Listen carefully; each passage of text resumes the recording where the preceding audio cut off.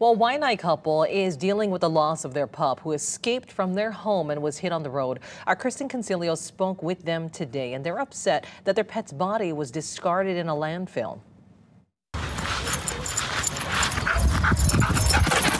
For Patricia Corpuz and Cole Smith, their puppy Mila was their whole world. She's a Velcro dog. It's very heartbreaking for us. Mila was hit by a car this week while the couple were working after getting loose in Waianae. They later found out her body was taken to the Waimanalo landfill by the State Department of Transportation. She wasn't wearing her collar and considered a stray.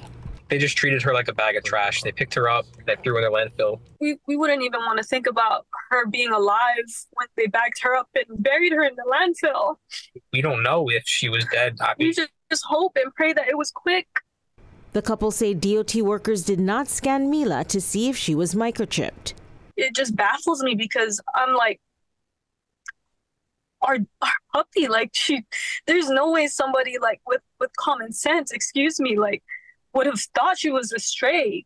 Mila was like a child to the military couple.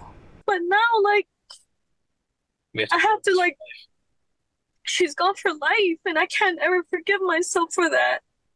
They've created a petition that has hundreds of signatures so far in hopes of changing rules so that pets are scanned and can be reunited with their families. We don't even know where she's buried at this point. We just wanted her body with us at least. She's an extension of our family. We wanted that closure by taking her home. State Representative Darius Keela says he's asking DOT leaders to see if staff can be equipped with scanners.